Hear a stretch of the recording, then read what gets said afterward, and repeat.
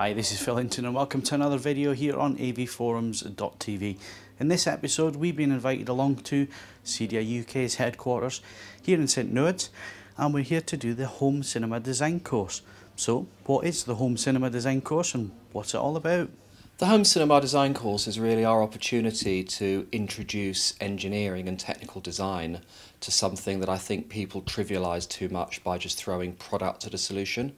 In that CEDIA, in conjunction with the Consumer Electronics Association, we've been working on a set of recommended practices, of which the first one to be finished is the audio one, and we're just finishing the video one. Once those two are combined, what you have there is a normative reference, is an absolute reference of industry standards that you can apply to the design of a home cinema. So rather than just looking a room and going, well, I'll put some speakers over there and these amps will be fine, you approach it from an engineering perspective, do the right calculations, and what you get out of the other end of that is a very, very high amount of predictability, so that you can be very, very consistent across your designs to make sure that you get a consistently really, really good result. And of course we're talking about the word objective here, because all this is objective standards. They are completely, the way the standards were written, it wasn't just one person's opinion, it's not written by a company that has anything to sell. The standards were completely open to anyone on the planet who is either a CEA member or a CEDIA member. This was done by mostly telephone conference calls with a few face-to-faces, and they thrashed out all the issues and came to a lot of conclusions. And what we've done with a lot of the standards is not rewritten the wheel, not redesigned the wheel rather, but have, where there is an existing standard, that has been incorporated. And so the recommended practices is just encapsulating all the bodies of knowledge that are out there and bringing them together into one place. I think this particular course could appeal to anyone who has an interest in designing reference level cinemas. So for a CEDIA member it's obviously very, very important, because what we want to do is promote CEDIA as a brand of excellence. Go to a CEDIA member, they're going to do a great job for you. But on the other end of the spectrum, there's no reason why a hobbyist, a consumer, someone who's passionate about this stuff, someone who understands the basics, this isn't a basics course, this is really synthesising existing knowledge with all the knowledge that's in the recommended practices in a design scenario. So we're now 3/4 of the way through the course, and this afternoon is going to be spent purely with some blank drawings, actually putting those designs together. So it's not just about the theory, it's looking at the drawings and saying, right, within this room, what are we going to do? How are we going to lay things out? How are we going to position it? And then actually do the engineering and the maths to back those decisions up.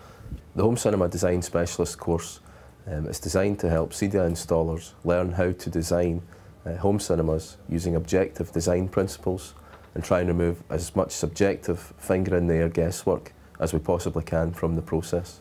On the course we try and teach the guys the fundamentals of both video and audio. For video, we look at specifying the correct screen size, the correct seating distances, the correct projector brightness, and a few other topics besides, including some calibration stuff. For audio, we try and look at specifying the correct speakers, the speaker loudness that would need to be achieved, which amplifiers would be used to do that, and also the speaker locations. We also have some time to look at some small topics about room acoustics. The goal of the Home Cinema Design Workshop is to ensure that everyone who attends can come away with a good understanding of how the recommended practice documents can assist them in designing a home cinema. We're going to talk about video and audio. We can't cover every subject, of course, under those two topics, but we have the fundamentals right, and everyone will have had a chance to practice those and apply them to an actual design itself. I've learnt lots of aspects to do with placement of speakers, what screen sizes for seating positions, all sorts of formal parts of the home cinema layout. But I think the other thing I've learnt from this, picking up from the lecturers' comments and also input from all the other candidates, I've learnt a lot about some of the sort of anecdotes and the experience other people have had learning about other aspects that are very useful, even sort of down to sort of recommendations of particular types of equipment or methods and aspects like that. I think it would help most people that are involved in home cinema design. I think that there's you know, on the course I probably have the least knowledge in terms of, you know, any real hands-on experience, but I can still, without hopefully being too much of a pain to everyone else, I can still get by with a general knowledge and then sort of take, you know, ask questions if I really don't understand, but then go away and, or maybe in the breakout sessions, just ask more detailed questions about specifics that are probably more general. But I think it will, anyone that's going to be doing home cinema, it's sort of the next step from to doing the base, knowing what basic installation of speakers and basic calibration. It really is a big step, and then obviously there's reference material that you can take away and get through. Well, to me, having sat through it thus far, I'm convinced that it's suitable even for a person who wants to do their own project for themselves at home. They can get a lot of good ideas as to what to do and why to do it that way, and what not to do and why not to do it that way. So even for the cost of it, you can have great improvement to your own individual thing, much less for somebody else for a fee. It was the occasion to recheck that I have good memory of basic equation for some calculations that I knew, but you tend to forget because you're not using them every day. So I think continuous education is definitely an attitude you have to follow.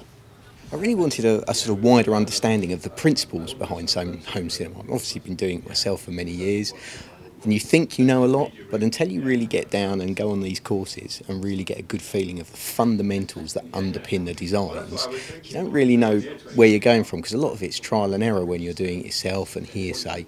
But to actually get this fundamental set of objective bases you can start with, I think it's proving really useful.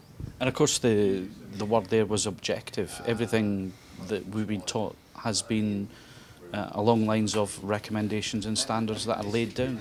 Yeah, the recommended practice and the objective standards, I think that's really where it's differed for me. You know, there's not been a massive amount I've learned that's brand spanking new, revolutionary, but to actually have a set of parameters to aim at, you know, to a set of standards to work from, makes it much more objective than a subjective exercise in just placing speakers and trying to marry up bits of kit. And what do you think people will get coming onto a course like this, whether they're in the profession or just interested in building their own home cinema? What do you think it is they're going to get from that? I think there's two ways. Professionally, yeah, undoubtedly, if you're doing this sort of thing on a professional basis, these courses would be absolutely essential. I just can't see people going out and doing a job any other way, to be honest. From a home cinema perspective, as we discussed earlier, I'm in the process of building a new home cinema at home, and this whole course has been invaluable in that project. Absolutely invaluable. Changed my plans 5 times since I've been here in 2 days. So. Before you came on this course, what were your views of CEDIA as an organisation, and what do you think of the way that the training's now moving on? I mean, obviously they're inviting people like us from the press to come in and have a look and see what they're doing. So what kind of things have you got from it? Before, you know, I've known CEDIA for many years, know a lot of the people. I never really understood what's going on because, I'll be honest, I've never really understood the whole custom install thing. So before, I found it was very much, you know, a professional organisation that didn't have if you like, a consumer-facing side to it at all. It was just high-end, it was professionals. I think this whole move where likes of us and the press are here and it's much more open to individuals who wish to come on this course, I think it's actually it's a real step in the right direction, not just for CEDIA themselves, but promotion of home cinema and multi-room to the masses, really. The Home Cinema Design Workshop course is open to anyone who's interested in home cinema and would like to learn how to design a reference cinema, whether for themselves, for others, whether a professional or just an interested amateur. Everyone's welcome and everyone can take something from the Home Cinema Design Workshop.